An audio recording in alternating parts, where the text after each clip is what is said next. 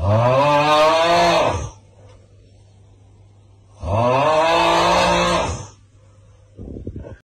guys, this is Gameplays, I'm Fabio Pisco, and welcome to my channel. Thank you, kind sir. And as for this video, we have the AMD Adrenalin drivers 23.7.2 review, and as I say in all my videos, 23 is the year 2023, 7 is the month July, and 2 is the revision in that same month, so the second revision of July. Before anything, I just want to tell you that, well, these drivers don't bring anything new, these drivers just bring some fixed issues, mostly some annoying issues that some users were having. But these drivers were supposed to bring some new things, like some of the new things that you were waiting for and I was waiting for, and I know that for a fact. I can't say which things, but AMD is looking into, well, optimizing it to the max in order to bring you the best experience possible. But they will come very, very soon, they will come, I guarantee. And of course they'll come, and today's sponsor is arriving. Today's video sponsor is GVGMO, bringing you all the software deals you need, like Windows 10, Windows 11, Office 2021 with a new Windows 11 design, and even Windows Server 2022. For all of these, you can use my SKG discount code for 25% off, getting a Windows 10 serial key for only $16. Then use the key on your Windows settings, and you'll have an activated system. And today's software does not have any kind of new or new supported games, like for example Ratchet and Clank, I believe that's how it's pronounced. I do have the game, I tested the game with the 7900 XTX, but it still doesn't officially support the game, okay? But it performs better. But anyway, let's start with the fixed issues. Stuttering may be observed while playing Call of Duty Modern Warfare 2 with Radeon anti-lag enabled. And this is an issue that I actually had in the previous driver somehow, so I have completely messed up frame timeline, so the frames were like this, and the 1% lows were very, very poor, but somehow, even with the, well, Windows got updated, maybe that was it, Windows got updated, the game got a small update as well, so it might be Windows or it might be the game update, but it is now, once again, the lines are once again smooth, okay? So the performance is better in terms of 1% lows than it was before. It wasn't the drivers like I told you in the previous video, it was the game, and well, we can see that now. Intermittent corruption may be observed around some player models while playing Hatsune Miku Project Diva Megamix Plus, that's a big name, on some AMD graphics products such as the Radeon RX 6900 XT. Higher than expected GPU memory utilization when using certain record and stream settings, such as instant replay. Display signal may be lost after switching windows on certain adaptive sync enabled displays on some AMD graphics products, such as the Radeon RX 7900 XTX. Audio may intermittently become out of sync with video when recording from AMD Software Adrenalin Edition with AVC and HEVC codecs. Which once again is odd because I did not have that problem. I recorded with HEVC as I do in most of my videos, and not because AV1 isn't better, because AV1 is better in fact. I just don't use AV1 because my editing software does not like AV1 that much, so it kind of does not support the AV1 playing hardware sided on the software. So even if my card completely demolishes AV1 and loves AV1 like the 7900 XTX because it has hardware engine for the AV1 codec, the software does not work with it very well, and it will crash on the timeline when we're producing the videos. Hence why I'm using HEVC, and it was everything fine for me. The same on the 7600 non-XT, but some people do have issues, and well, at least they acknowledge that they do have issues on the AVC and the HEVC codecs. But once again, it is fixed, so if you had these issues on the 23.7.1, they are now not presented on the 23.7.2. If you still have those issues though, leave your comment in the comment section and let me know if you have them or if they're fixed indeed. And once again, we do have lots of fixed issues, which is a great thing, but we do also have some known issues. The first one is performance metrics overlay may report NA for FPS on various games, something that is known as well. High idle power has situationally been observed when using select multi-display setups with mixed high resolution and high refresh rate displays on Radeon RX 7000 series GPUs, so idle issues are still a problem. They became much better much better, so those issues were kind of mitigated with the 23.7.1 drivers, mostly on single display monitors, on single display setups, sorry, but on multi-display setups, well, there are some issues with high idle power still, but well, if they actually kind of fix it on the single display part, they will most likely do it as well on the multi-display one. Yeah.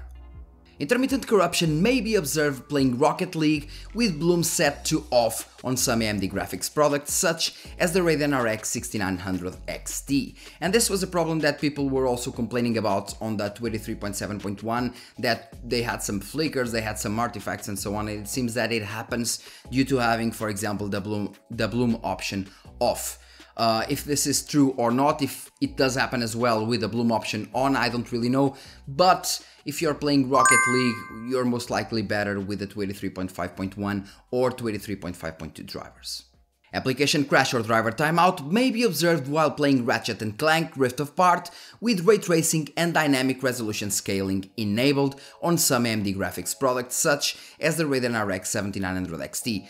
And this is one of the interesting things because the developers actually disabled the ray tracing on the AMD cards on launch because they had some issues, and these drivers were definitely made before the game was launched because they were still using ray tracing on that game. They didn't disable it before, so these drivers were made before that, and that's why they do have the known issues that they have issues with ray tracing and dynamic resolution enabled. It all makes sense now. This is gonna be fixed, obviously, because they're working with the developers, but it's a thing. It's annoying. For me, it's not annoying because I don't care about ray tracing in 99% of games, but still, it might be annoying for some. Anyway. And the final known issue is audio may intermittently become out of sync with video when recording from AMD Software Adrenalin Edition with AV1 codecs. So this is an interesting my tongue is like tumbling inside my mouth. Anyway, this is a really interesting thing because on the previous drivers we have audio desync with all codecs, it seems, but with the 23.7.2, they actually fixed the audio desync with AVC and AGVC codecs for the people that actually had the issue once again. But seems that AV1 is still not working properly.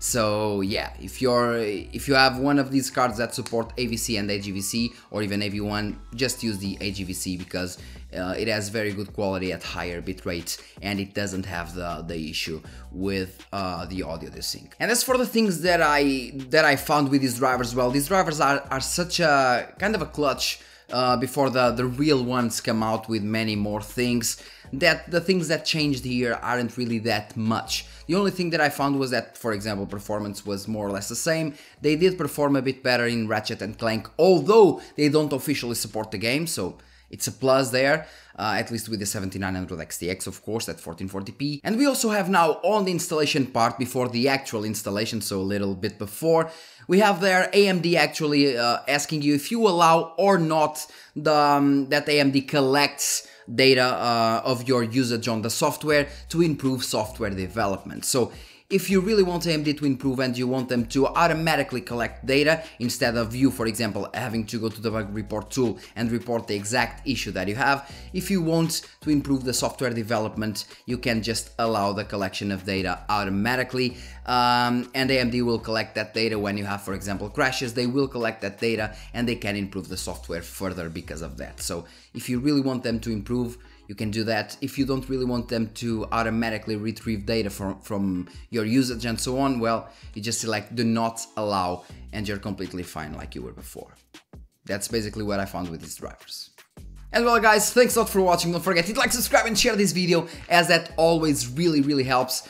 And well, without any further delays, let's go to the performance comparisons, which most of you came to see, with the RX 7600 and the RX 7900 XTX. Okay. Anyway, in the next videos, as always, I kind of change cards. So sometimes I do the 6750 XT, sometimes I do the 5700 XT. It depends. I usually change the cards in between driver versions for more, well, to have a broader reach, let's say that, a broader reach. Once again, leave your comments in the comment section, let me know what's your experience with these drivers, if they're better, worse than the previous ones, or if they're equal for you, if the fixed issues were actually fixed or not, and if the known issues are happening to you or not, because that's how we actually help the community, because that's one of the reasons, and actually the main reason why I make these videos, is to help us, the community as a whole. Thank you very much, and see you in the next one.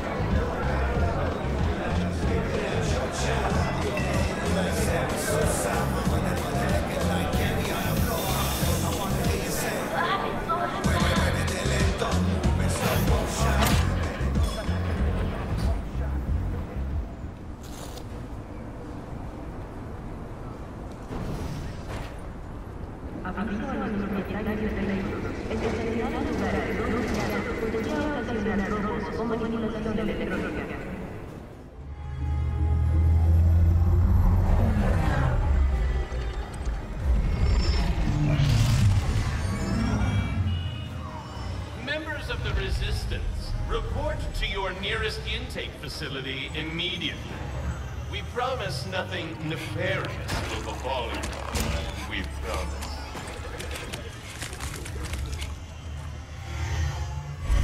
Resistance members, report to the VIP section of your nearest intake facility for compulsory behavioral modification. It will be fun. Fun.